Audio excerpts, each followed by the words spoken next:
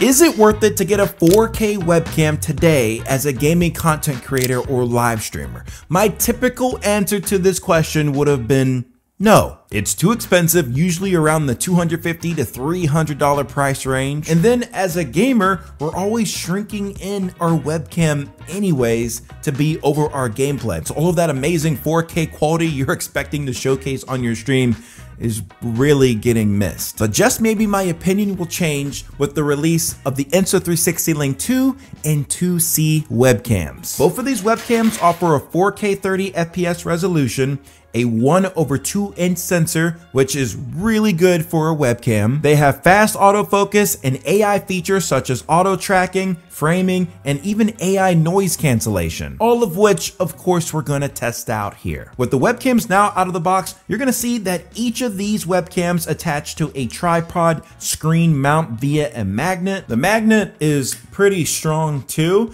and it has a little clip on the bottom of it. So if you wanna get a nice clean overhead shot, you can do it. Now the major difference between the Insta360 Link 2 and 2C is that the 2 is on a 2-axis gimbal, which gives you a lot more movement and tracking capabilities than you would get with the 2C, which is just stationary here. With the feature that different between these webcams, you're gonna be able to pick up the Insta360 Link 2 for $200 and the Insta360 Link 2C for $150. So you're looking at a $50 price difference. All the other features are practically identical between these webcams, even from a software perspective, which we will get into in just a moment. But I know the big thing you guys care about is the image quality. What you guys are seeing now is the Insta360 Link 2C in 4K 30 resolution.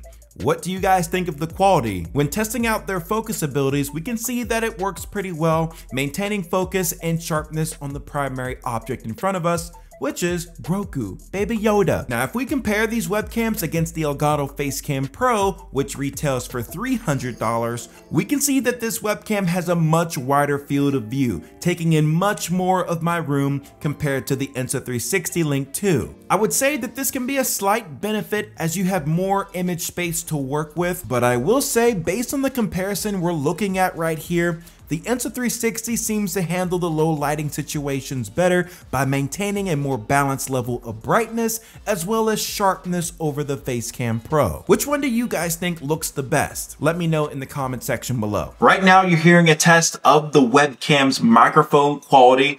What do you guys think of it? The big thing that this webcam boasts is its AI noise cancellation capability. So is it any good? Well, I have this big Dyson fan next to me. And what I'm gonna do here is I'm gonna crank the fan to see how well this microphone actually cancels out the audio. Can you guys just hear my voice? Do you hear a lot of the fan? I'm also gonna record the audio on my MacBook Pro microphone. Can you guys hear the fan running loud next to me?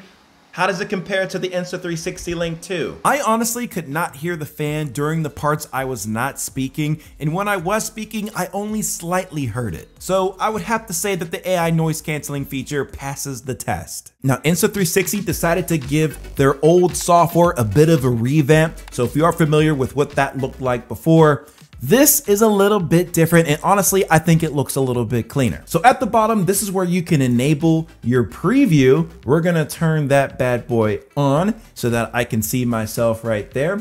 To the right of that, you're gonna get your resolution settings. So if you click this, you'll be able to switch it to 4K 30 if you like, keep it at 1080p 30 or even 720p 30. I'm all about that 4K resolution, so we're gonna go with that. Down over here, you have your auto framing, whiteboard, smart whiteboard, and desk view features. For you gamers out there, the desk view is gonna be really cool to use as you can use that as like a keyboard cam. So we can set it up kind of like that, you know, then we game, do our thing. Or if we don't wanna use a keyboard, we can use a controller like so, and we can use that. Very mindful, very demure feature, Insta360. If we go over to the right side here, we have our view section. This is where we can adjust the positioning of the webcam. If we want to set particular positions, like maybe I want to go right side here, I can actually set a preset just by selecting this plus button. Now I also have some other presets here, and you can easily switch between these different positions, which is very handy. Below that, you have tracking settings for your head, half body, and whole body, especially if you're moving around in your scene. If we jump to the effects tab, this is where you can adjust the exposure, temperature, brightness, contrast, saturation, sharpness, anything related to how your image looks. If you don't want it to be on auto, for example, you can change it here. There's also a cool HDR feature, which this typically is useful if you're sitting behind, let's say, a bright sun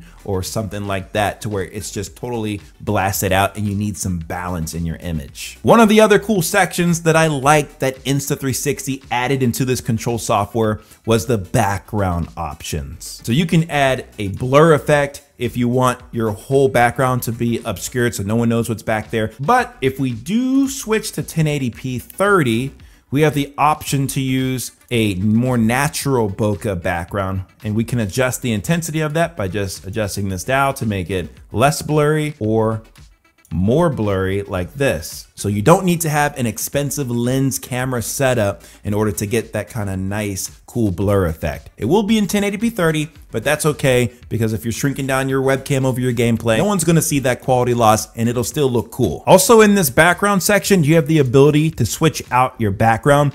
There are some pre-made images that Insta360 put in here, but you can also add your own just by selecting this plus button here, and you can use the file explorer to add in your own images like I did right here. I had my logo, pretty dope. Below that, you have some filters you can play around with, make your face pop a little bit more in case the settings up here didn't do the job. If you jump to the more tab, this is where you're gonna see those gesture controls enabled for auto framing, whiteboard, and zoom. If at any point you wanna record or take screenshots out of this software, you can simply do that by going to the right side here and selecting the screenshot option or the record option, and those will save directly to your computer. If you need to add this camera to other video or streaming applications such as OBS Studio, you'll first need to disable the preview in the software. Then if you go back to OBS, you can add a video capture device source, select the device dropdown, and then choose the Insta360 Link webcam for your regular image. Now, if you want to get those blur effects and background removal features as a part of your webcam image,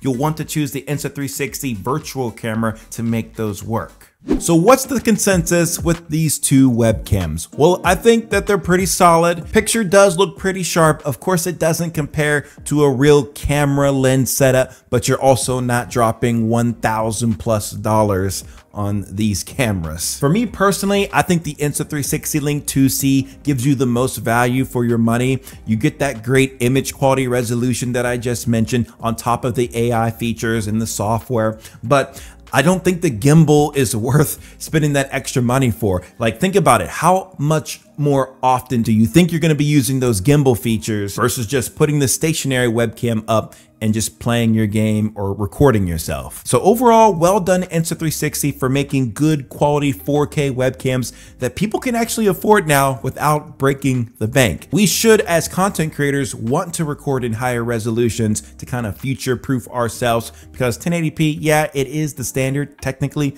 but a lot of people are moving to 4K, so this is a good way to get your foot into it. Shout out to Insta360 Link for sending me these webcams to test for this video. They did not sponsor or control what I said in this video. These are all my thoughts and opinions and experience with using these webcams. Of course, if you guys are interested in picking up these webcams, you guys can use my affiliate link in the description below. Thank you guys so much for staying to the end. Hit it with a big thumbs up, subscribe. I'll see you guys in the next one. Peace. But I know you got...